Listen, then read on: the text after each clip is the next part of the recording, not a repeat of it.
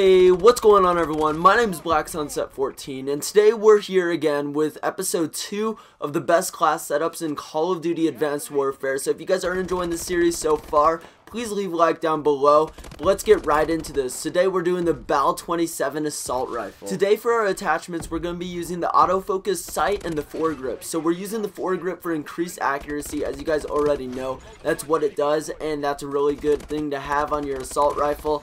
And the BAL pretty much plays like an SMG. I think it plays like a submachine gun from other Call of Duties. So that's why I put on the auto reflex sight, because I thought it was really useful to have a sight on this gun.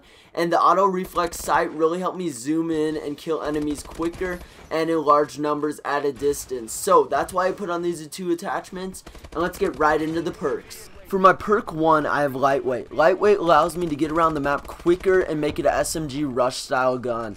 Also, I have peripherals on right now in the perk 2 slot, because peripherals allows you to actually not show up on the radar when you kill your enemies. So say you kill an enemy, their teammates cannot see that you killed them and their death icon does not show up. This really makes it useful, and it also increases the minimap awareness and full size of the minimap, and it really is a useful perk. Now getting into the perk 3 slot, we have toughness and hardwired. Toughness is used obviously to make you flinch less when you're shot, so when you are rushing around, this is a really good perk, because I really do enjoy to flinch less, because I want to get away from enemies really quick when I'm on low ammo or I have to reload. I want to get out of there as quick as possible, and if I don't flinch, I could really run out and I could pull my exit suit abilities and I could double jump my way out of there.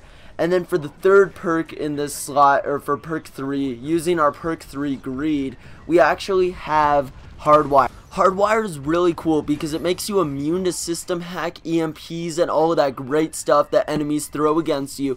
So you're actually going to be immune to that stuff. So when your enemies are getting your UAV, blocked out, or they're getting all of your tacticals and exo abilities out of the picture, you'll still have something to go with. So hardwired is definitely a perk you want to have on this class, as it will ensure that you do not get the minimap taken away from you and you can still use your exo abilities at all times. Exo Stim allows you to regenerate health faster, so it is really useful when you're using your exo ability to be able to regenerate health faster in the spawn when you're getting hit by a lot of enemies. And then I use the EMP grenade to help you ensure that your enemies do not know where you are, and you could really run the spawn without them knowing exactly your location. That's gonna do it for episode 2 of the BAL-27 assault rifle. So if you guys did enjoy this series, please leave a like down below, and let's get it in the next episode. I'll see you guys later. Hopefully you did enjoy, and I'll catch you guys next time.